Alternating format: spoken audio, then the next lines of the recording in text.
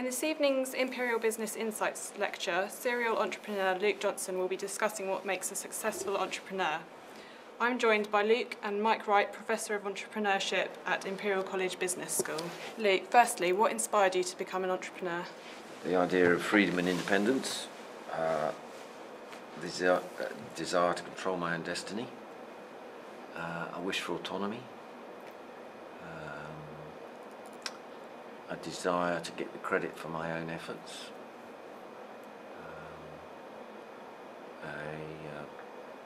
the excitement of creating something from scratch. And Mike, can you explain the difference between a portfolio entrepreneur and a serial entrepreneur and what bearing this can have on their success? I can try in front of Luke, who knows more about it than I do. Well, we see a serial entrepreneur in a strict sense as somebody who owns or starts a business sequentially. So perhaps opens one, sells it, or fails, or closes it. The portfolio entrepreneur is somebody who owns a set of businesses simultaneously and may add to them, may get rid of a few from time to time. And this difference is not just an academic difference. What we find from our research is that the performance and the behaviour of these entrepreneurs are actually quite distinct. Luke, I would see very much as a portfolio entrepreneur in our way of thinking. And what we find is that the performance of the portfolio entrepreneurs tends to be greater on average. I'm talking about averages now, on average than a serial. Because I think they learn in different ways. I think they're more entrepreneurial in an idea sense in the way they go about things. And I think perhaps sometimes if they have a venture that's not a success, then the way in which they learn is different. It's like one amongst a set of activities that doesn't work, where it's not quite as catastrophic perhaps as somebody who starts one business that fails and they've got nothing else to fall back on. So I think those factors are quite distinct in the way in which entrepreneurs behave. Mm-hmm. I'm interested to hear Luke's views on that, actually. Well, I think that distinction is correct. They are quite somewhat different beasts. I think serial entrepreneurs can only do one thing at once because they're more obsessive. They get very emotionally invested in their business, and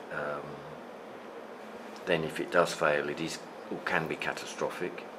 And obviously, because generally speaking, entrepreneurial activities is quite a high risk thing.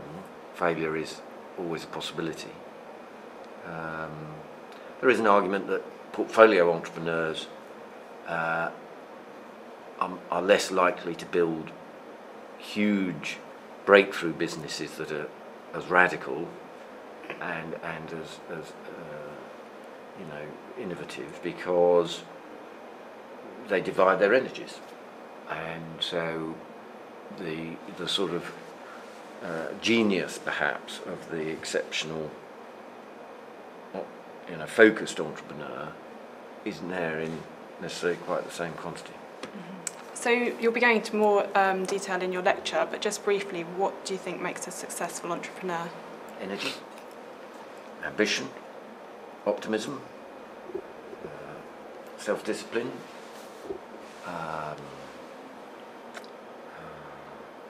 numeracy, touch of creativity, touch of madness, a desire for autonomy, confidence,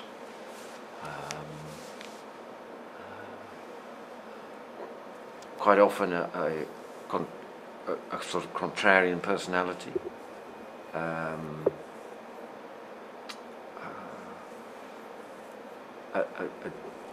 desire for risk, and a desire for gain, egotism.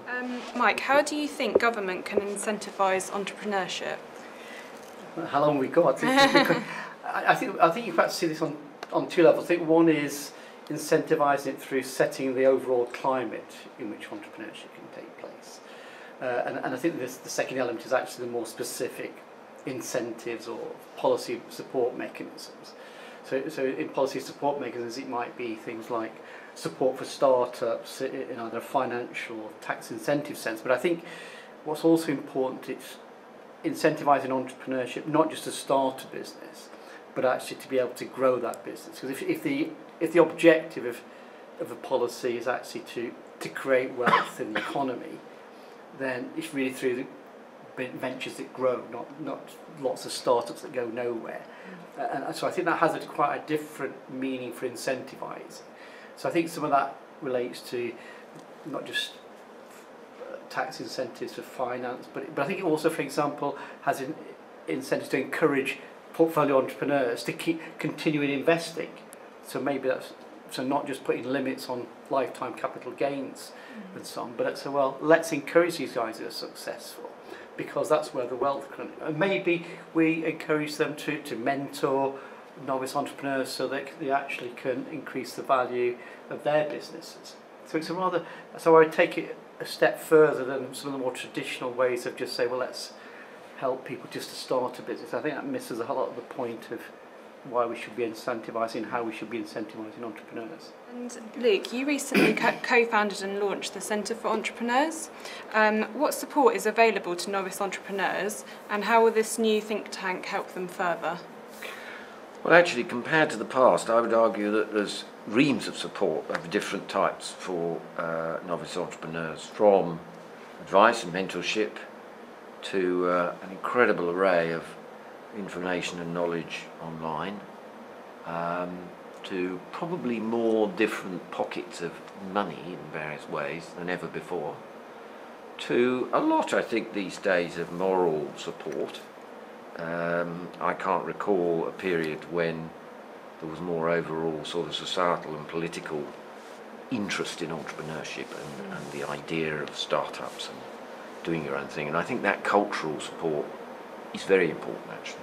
Our think tank is designed to research entrepreneurship and understand why people become entrepreneurs, why some are particularly successful, how a society perhaps can encourage more entrepreneurs. So it's firstly about research, and then secondly it's about education, I think, in terms of trying to educate politicians, educate the media, educate the public into the importance and the impact that entrepreneurs have in terms of wealth creation, tax generation, innovation, job creation, and so forth. So it's got those two principal aims. I'm chair of something called Startup Britain, for example, which is a more direct grassroots organisation designed to offer specifically to startups advice and direction in terms of places they can go to find out how to get a loan or obtain a mentor or whatever. So I would say that Startup Britain is more the everyday place for novice entrepreneurs to go. I think Centre for Entrepreneurs is meant to be a think tank, and that's our ambition. Okay, brilliant, thank you. Mike, the Innovation, Entrepreneurship and Design course is the core component of the Imperial MBA programme. How does this course encourage entrepreneurship? Well, it sits within the Innovation and Entrepreneurship group. And within our group, we also have an enterprise research centre, which is actually quite complementary, I think, to Luke's centre, because the part of what we do gets to the policy influence think tank. A lot of more core activities are academic research with a practical and policy relevance. So we use that kind of research as an input partly into this course, as well as the more practical hands-on aspects. So the course itself is basically an entrepreneurial journey. So we're taking students who may eventually want to start their own business, or they may not, but with the view that if they go into corporations, they may increasingly be called upon to be more entrepreneurial. So we're inculcating the kind of skills that entrepreneurs will need. It's not just a business plan preparation, it's actually inculcating thinking like an entrepreneur, how you actually create and identify opportunities, because sometimes we perhaps forget that in a business plan preparation course, and then taking that through in a very practical way through a series of coaching sessions through to the end product, which is actually the presentation to practitioners, who include financiers, who will then form a view on whether this is backable or not. And so it's quite a good hands-on learning experience. It quite well complements the class-based learning that we'll get in the other traditional courses on the MBA. So they come out with quite a strong tool, is the idea, to take forward if they're going to create a business or become entrepreneurial in a corporate setting. Okay, thank you. And Luke, what advice would you give Imperial College business students thinking of starting their own business? Well, apart from the obvious one of do it, find a partner, and don't give a personal guarantee. Perfect, that's it. Thank you very much.